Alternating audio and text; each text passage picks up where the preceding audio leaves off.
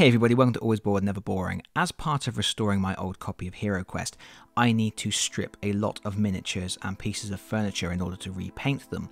I'm going to be doing a lot of painting videos as part of this restoration project, so I thought it made sense to do a separate video just showing how I go about preparing the miniatures before actually applying any paint. So we have here a femur, one of my favourite miniatures from the game, and you can see there is some paint applied from the previous owner. And we are going to remove that. There are proper paint strippers you can get. There is a paint stripper I know called BioStrip, but I don't use any products like that. I just use Dettol antiseptic liquid, which is chloroxylenol. You can pour this undiluted onto miniatures, and after a while the paint will just peel off of them.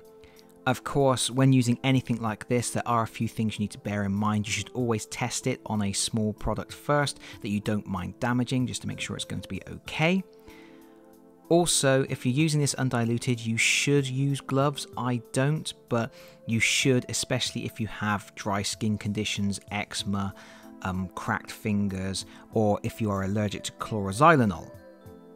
It is also a good idea to cover any surface you are using, because you don't want to splash undiluted Dettol on there and then find out that it's going to mark your work surfaces.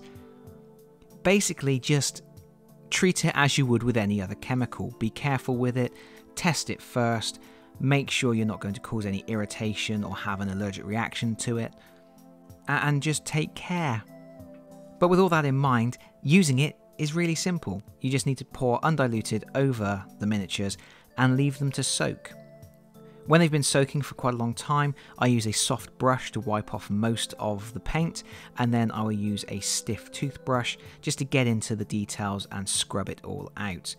After it's all been rinsed off, you should have a clean miniature. You may occasionally have a very small amount of paint left in very deep recesses, which you can normally pick out with a pin or a cocktail stick, or dose it in the Dettol a second time and then just go at it with your stiff toothbrush, and that should get it. And at the end of it, you should have something like this. This is the first miniature that I soaked in Dettol just to make sure it wasn't going to have an adverse effect on the miniatures at all. And you can see he's cleaned up rather nicely. This particular miniature has lost a weapon. We will be dealing with that in a moment. But first, we need to deal with mould lines and nubs. The HeroQuest miniatures were cast as single pieces, and that means they have quite prominent mould lines. So we need to deal with that, at least to a certain degree. First of all, we have to deal with the little nubs on the base, and I'm just going to use a mould line remover, holding it at a 45-degree angle, and just scrape those off on both sides. The mould lines are quite prominent on these miniatures, and you can spend a lot of time scraping them all off. I don't worry about it too much, but I know some people will really spend a very long time getting them neat. But I just scrape off the most obvious ones just to speed the process up a little bit. Of course, this miniature has a broken weapon. When you have a broken weapon, you have choices. If you have the broken weapon in the box, you can glue it back on. If you don't have the weapon, you can do a little conversion, find something from your bits box and glue it on.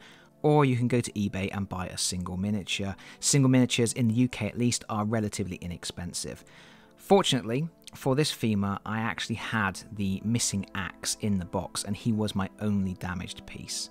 There had been a previous attempt to repair him, so there was glue on the miniature, so I had to scrape off all of the glue residue that was on there in order to prepare it for the glue that I am going to use, which is plastic glue.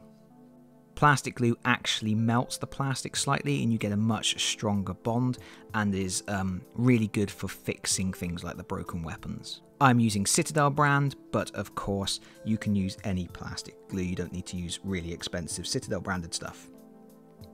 So all I'm doing here is I'm just making sure I've got the axe the right way around. It will only fit one way because of the way it snapped off. And once I've done a little dry fit there to make sure I've got it right, I'm applying a small amount of glue. As I said, it does melt the plastic, so do not apply too much. You don't want it to splash out all over the detail of the miniature. And then I've got my axe, and I'm trying to line it up as exactly as I possibly can. And you will need to hold this for a little while just for the glue to take. But after about 30 seconds of holding it, the glue should take, and you can safely remove your hand. and then you just need to leave it to set to make sure it's completely firm join. And there we have our finished femur, completely clean of all previous paint, cleaned up, mold lines removed, nubs removed from the base, axe reattached, ready to be spray undercoated and then painted up. On my channel over the next however long it takes me to restore this copy of HeroQuest, there will be plenty of painting guides, so keep an eye out for those. For now, thank you so much for watching. If you've enjoyed the video, please consider pressing the like button. If you've really enjoyed the video, please consider subscribing if you don't already do so, and hopefully I'll see you all again very soon. Bye bye everyone, bye bye.